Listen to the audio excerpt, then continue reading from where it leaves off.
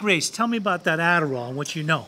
Well, what I know is that it's also a dependency, and the ulterior to being too stoned to pay attention in class is to just take some Adderall. And when you say this, you're basically saying that kids are being prescribed Adderall and this is unhealthy for them? Yes, a lot of times kids will be prescribed Adderall at a young age and then become dependent on it because their brain hasn't fully formed yet. Okay, and so when they become dependent on it, they're basically becoming dependent on a substance which could later on transmit and transfer into other types of substances, correct? Yes, like cocaine. Okay, like cocaine or other stimulants, most definitely. Any, yes. Okay. Were you ever prescribed Adderall as a kid? I was not. Okay, but did you experience kids that were? Yes, and they shared it with me. And they shared their Adderall with you. They sure did. So these kids, when you were growing up, would get Adderall prescribed to them and they would just have like a large supply and kind of just give you some? Yeah.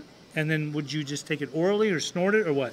You know, we would try to snort it, take it orally, really any way to digest it.